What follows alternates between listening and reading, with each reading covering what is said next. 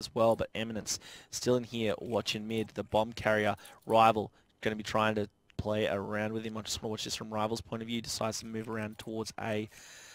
Very slow round here. Both teams know how vital this one is. Yeah, definitely. The first pick's going to pretty much dictate the rest of the round. Chiefs, see, they're sitting in spawn here.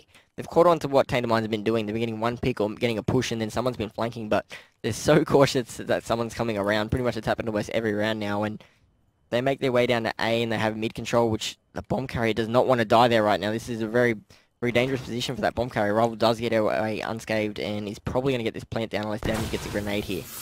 Damage is so lucky he backed up because I think Chiefs were very aware that there's going to be a player always on that low wall run.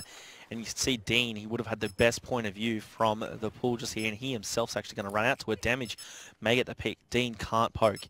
He needs to just hold out here, but instead he does poke. Big risk, but it may pay off. Let's have a look here. Goes out, challenges play just behind him. It's going to be Beastin. Beastin gets the jump, and Dean, super aggressive.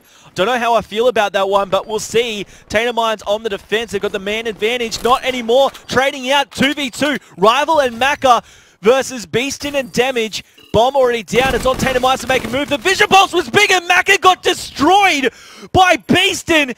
Even though he knew exactly where he was, Rival forces the 1v1. Damage is on the bomb. Damage has clutched up in this map, this game type versus Mindfree. Can he do the same? It's up to Rival. Rival smashes him, and 6-3 is going to be your score in that SnD. Chiefs walk away with that. Rival, what a clutch. The Duke, the dive, and then the smackdown at the end. Damage falls. How did Macka not pick up that kill number one? How did Rival get the round? Dive, dip, duck, duck, and dodge basically from Rival, and he just outplays Damage for the win. That's a momentum killer too, because if they end up losing that round based on Macka not picking up those easy shots with the Vision Pulse, I think you would have possibly seen Chiefs slip a few more rounds. That big play from there from Rival to end up with 8-5 as well, that's going to be huge momentum going up into the uplink. What we saw there is Macka just get destroyed, really. Let's just say what it is. The Vision Pulse out. He lost that gun battle, which he surely should have had. I think he was then on the edge, ready to jump. Luckily, Rival was there to talk him down.